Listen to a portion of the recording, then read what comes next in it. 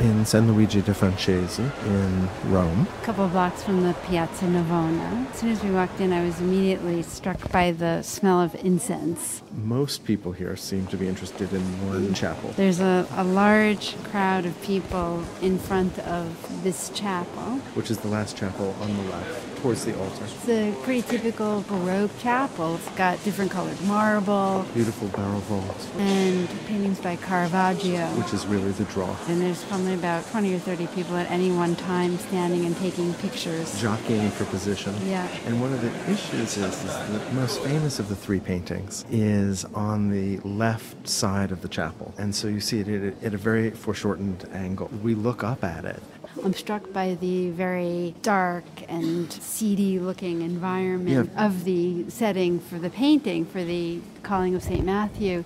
But the space of the chapel is ornate, is incredibly and ornate. It's really strikingly different. Okay, so it's the Calling of St. Matthew. It is this moment when Christ, who's seen as the tall figure on the extreme right, the younger figure, with just the barest halo visible, enters in, flanked by St. Peter, that shock of light that comes down and almost divides the canvas in two diagonally. And leads our eye directly to that figure of St. Matthew, who's pointing to himself, saying, "Could it be me?" To Christ, are you pointing to me? Are you addressing me? He seems really incredulous, actually, doesn't he? One of the figures seems to sort of notice what's going on, the figure with the white feather on top of his cap. And but nobody else seems to be paying attention. No one else does. No, the other figures are counting their money because, of course, St. Matthew was a tax collector. So there's a sense of people going on about their everyday business, which is kind of mundane and maybe even a little bit kind of greedy and seedy, while this incredible moment of spirituality is happening, and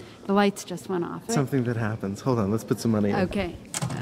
Okay, there we go. Light is back on. So this painting is in some ways really a complicated mix of the physical, the actual, and the spiritual. It's interesting to me how Caravaggio has lit Christ. So we've got that shadow coming right below Christ's eye. And illuminating the neck brilliantly, the cheekbone brilliantly. Right, adding to that sense of Christ's physicality. This is a world that worshipers live in.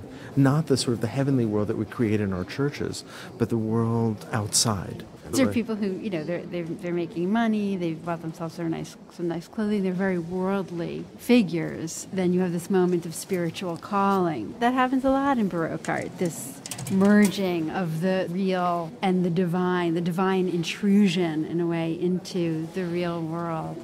Let's spend a moment talking about the painting of Matthew in the center. This is an image that we see very often of one of the evangelists writing his gospel and being inspired by an angel. But in typical Caravaggio fashion, this doesn't really look all that divine in a way.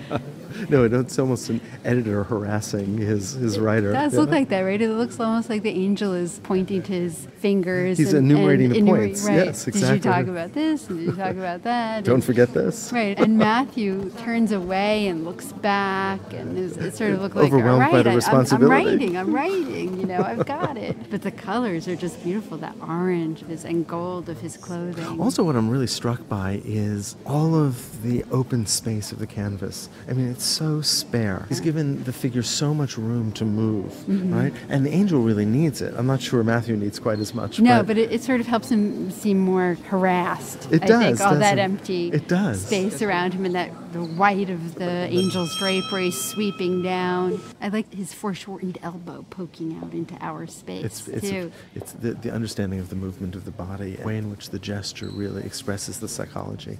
It's incredible. There's nothing idealized about him at all. No, it's immediate and actual. Absolutely. Someone you could know. Down to the feet.